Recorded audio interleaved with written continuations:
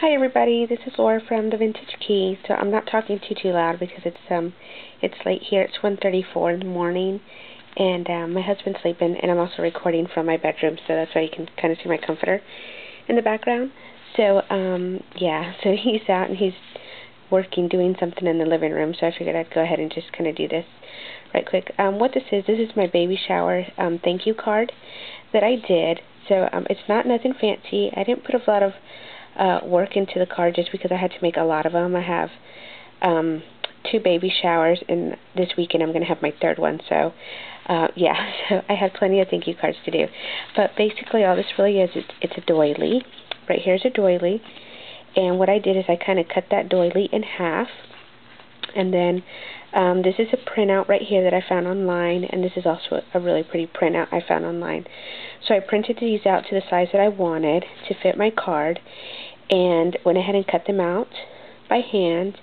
And then I also did this with my Martha Stewart punch down here, and then I stamped this up here. I think this is like Inka Dinka Doo sentiment stamps, so it just says thank you up there. And what I did, I don't know if you can see, I just kind of wrapped I cut the doily in half, and then I wrapped part of it and glued it onto the back, so it would give me like a clean finish up top. And then the little baby here in the bassinet, I just went ahead and I popped that back, so it would be just a little dimensional. You can kind of see there. This one already has writing inside. But so, like I said, not a lot of technique in the actual card itself, but it's just a really pretty thank you card. I really liked it because I love the vintage baby here, and I love the vintage background there. So you can kind of see the thank you and the pretty baby, and there's a little bunny. And these papers already came, so they look like they were aged. So you've got that. Like, this was from when I found it online, it was actually on an old vintage baby shower card, I think, to begin with, or baby shower invitation, and I just took the image off of that and cut it out.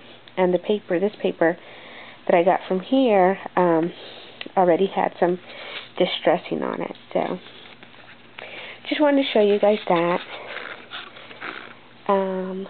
Yeah, and also wanted to say to Mama Tiffany, congratulations on your little girl.